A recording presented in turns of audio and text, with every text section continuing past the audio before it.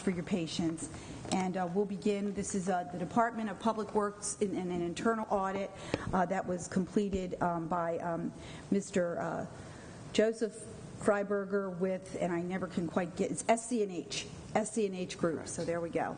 And thank you. Commissioner Kelly, yes. Good afternoon, Commissioners. I just wanted to take a moment before we get started here to thank SC&H for helping us go through this audit, pointing out some ways that we could improve our management of the fleet operations in the county. We really appreciated their effort, and I'm sure we probably were a little tough on them at first, but I think we ended up with a very good audit here. And they're supposed to be tough on you. Well, it was vice versa. So we were. I want our money back. We were tough on each other. They outnumbered us. Yeah. But I thought it ended up being a very good audit, and they pointed out some ways that we could improve our management. And we've, as you'll see as we go through here, I think there was a lot of agreement on how we were going to move forward, and feel pretty happy with the results here. But I'll turn it over to them. Okay, Mr. Freiberger. All right, thank you very much. What I'd like to do is to give you an overview of, let's see, the report itself. I believe you have a copy of that. And this is not moving. You should be able to just get it in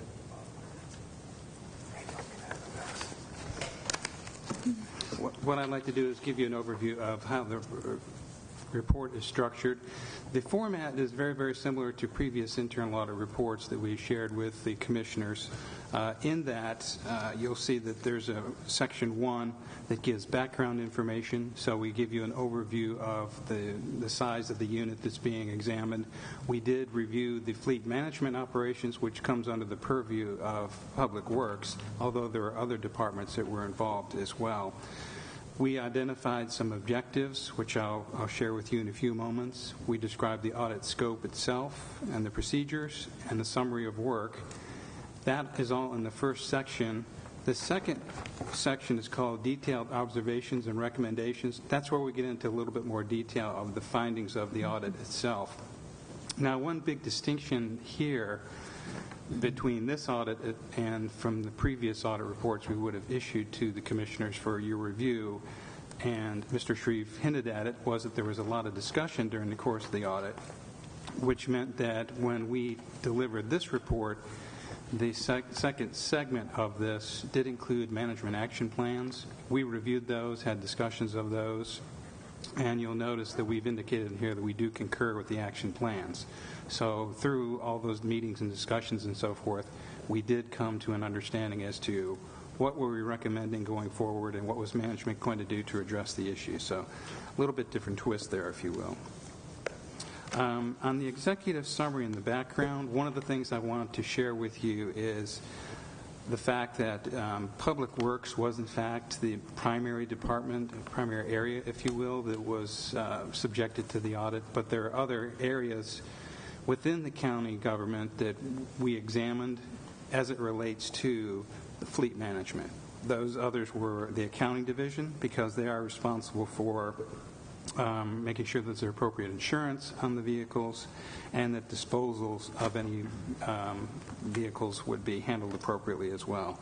And then the safety office was another area that we involved in the audit, because we thought that there were some appropriate topics that they were responsible for, again, as it relates to fleet management. So that's a little bit different approach, if you will, in that typically we do look at one department, see how their operations are functioning and how they're managing the area. But in this case, we did have some other topics that we touched on with other divisions as well. The objectives, we listed 8 objectives in the report. You can see those outlined for you on pages 2 and 3. At the bottom of page 3, you'll see that there's a whole series of topics and documents and so forth that we would have examined. As with most audits, our approach is to do several different things, one of which is to interview managers, interview those who are directly involved in this instance, in fleet management and the operations of it. We also observed certain activities taking place. And then the third technique, if you will, was to review certain reports, documents, supporting information as far as any transactions that would be applicable to fleet management was concerned. So there's inquiry, observation, and examination of a whole series of reports and information. That's summarized for you on the top of page 4 under Summary of Work. So the very beginning of that is where we've described our approach and our summary there.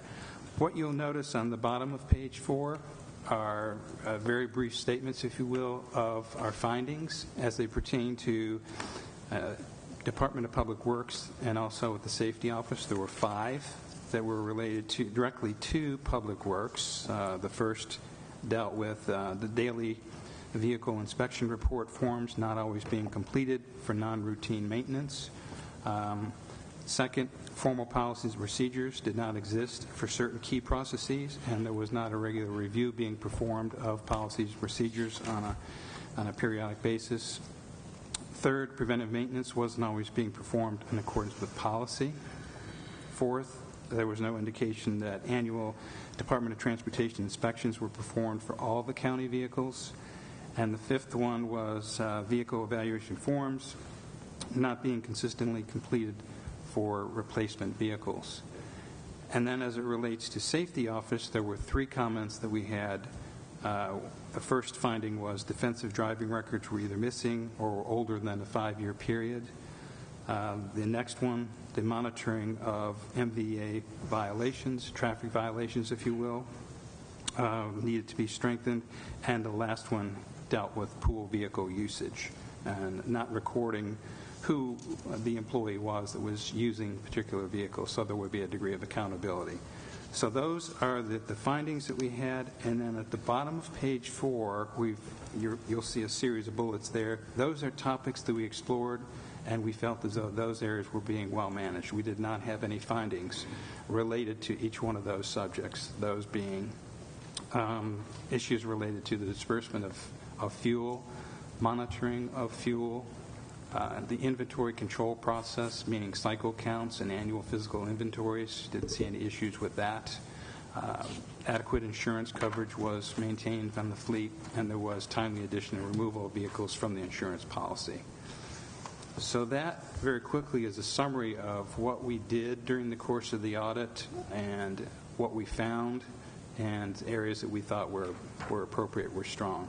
The next segment, and I can go over each one of these findings that we're outlining here in the detailed observations and recommendations section. Here you'll notice there's an observation that we've identified in the far left column. We always indicate what we believe the risk is that is associated with that particular observation. We have a recommendation, and then on the far right you'll notice that the management team has inserted their action plans and given an indication of when they will be taking action and implementing whatever that action might be. Again, we've noted here, you can see in the bold letters, that we do concur with the management action plan. So all of this was fully vetted and discussed with the management team. So we have the observation, the recommendation, then you can see what actions the management team will be taking. This first one talks about the daily vehicle inspection report and the forms not being completed for non-routine maintenance.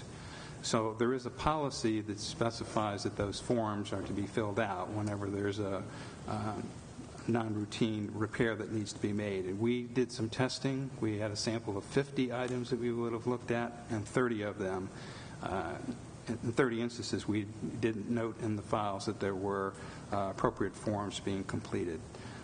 The second thing that we're identifying in here as well, you'll notice it says, additionally, we observe that the maintenance process in general is a manually intensive paper-based system. So there are 2 components there. We were looking for the forms to be completed. In many cases, we were not seeing that they were. And then secondly, it is paper-intensive. So our recommendation, of course, is... Say that again. The process to identify and record when non-routine repairs need to be made. Thank you. It's very manually intensive, and there's paper being dispersed, if you will. And so our suggestion here, of course, is that the process be automated and that a software package be obtained to automate that process so that it would help with the communication of the needs for repairs as well as retaining the information that might be necessary.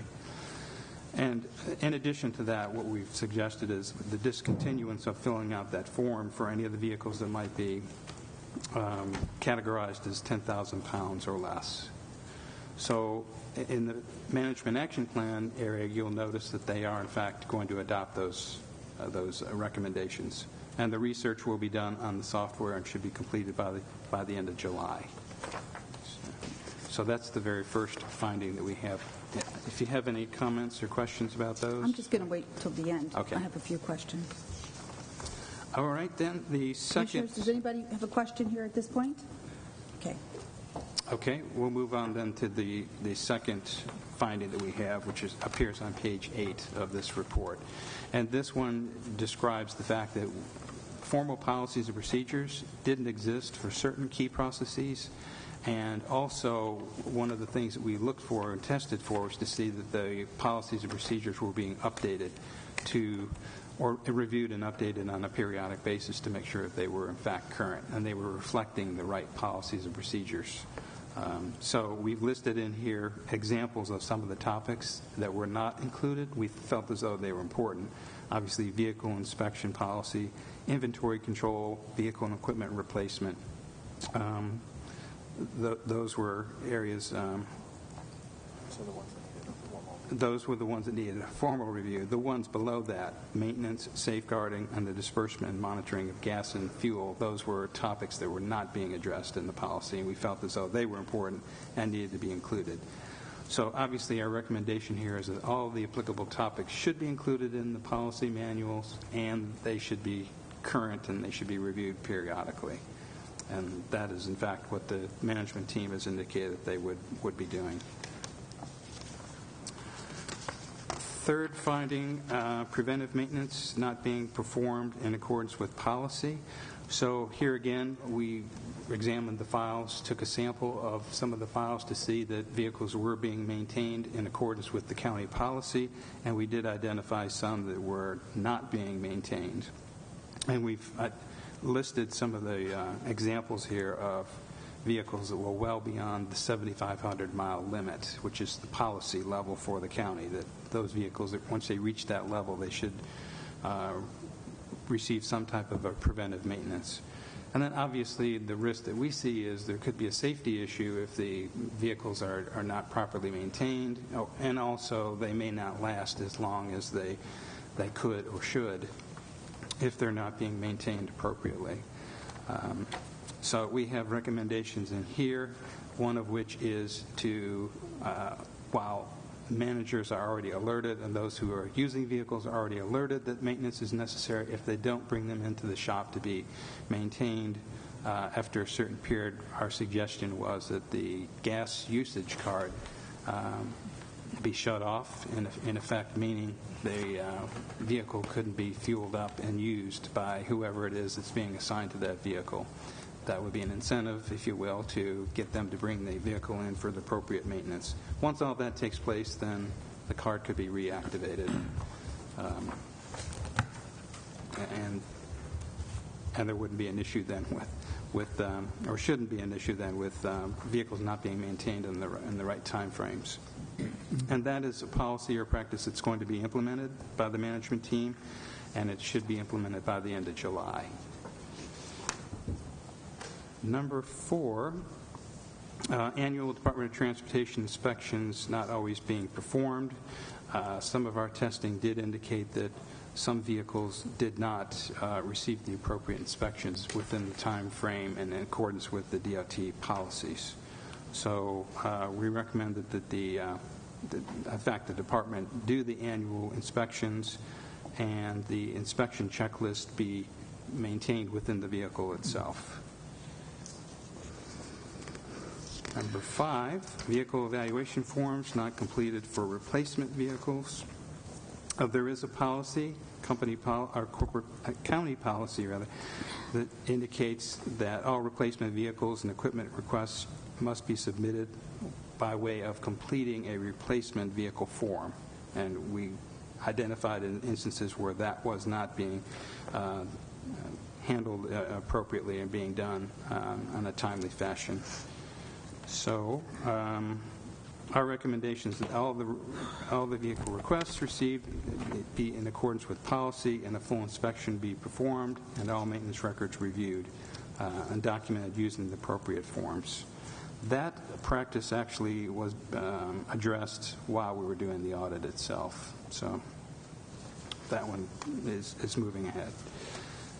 Item number 6, this one pertains to defensive driving records, and in some cases we didn't see that the files were indicating that all the individuals that were using vehicles did in fact indicate that the employees had gone through the defensive driving plan.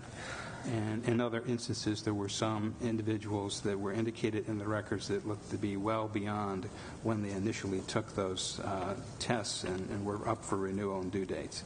In some respects, I think some of this may be documentation issues, and I think you can see that by way of the management action plan, in that the spreadsheets and the records that were being maintained may not have been kept up to date, but that will be going forward. Item 7, this relates to the monitoring of traffic violations, if you will, and Maryland does have a system in place in which the state can automatically notify the county if there are traffic citations and alert the county that one of the employees may have had a citation, and at one point the county did not have that automated system in place and was relying upon self-reporting by way of the employees. That has since changed, but there was a period in which that automated process wasn't fully implemented and taking place. So obviously our recommendation is that that be in place and that it be reviewed and monitored so that if there are violations that are noted, that the appropriate county officials can take some action there. In addition to that, there may be employees that live outside of Maryland, so we would suggest that those that live, for instance, in Virginia, that they would, at least on an annual basis, notify the county if there are any traffic violations on their part. And then the last comment that we had talks about pool vehicle usage and not being tracked by individual user. And what we mean here is that while there is a record of a vehicle being used by a county employee, the record does not indicate who it is that's using it at any given point. So a modification to the records, if you will, we believe would be in order there.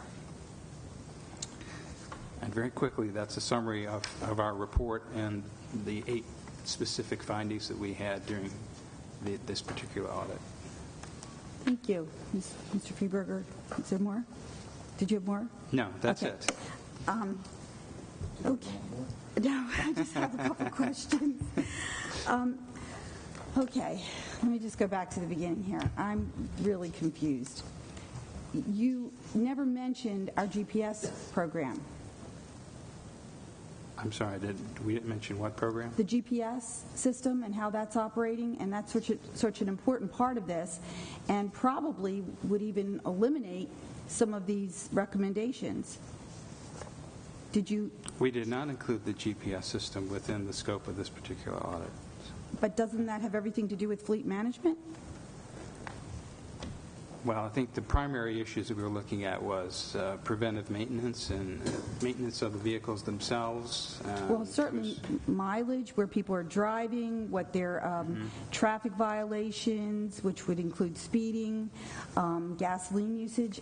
I just can't imagine doing and no offense, because I'm thinking maybe we didn't tell you that, but it seems implausible to me that one could do a fleet management audit without reviewing what's going on with our GPS system, because I would think that some of the software that's being recommended might even be, we could do this through our GPS, which has the ability to do all kinds of exciting things, I'm told.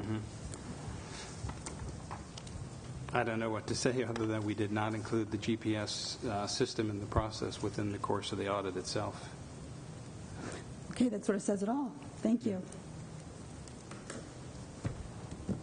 Were you aware that the GPS system wasn't working for over a year? Wasn't being used? I was not, no. Okay. Thank you, but thank you for what you have provided to us. Okay, thank you.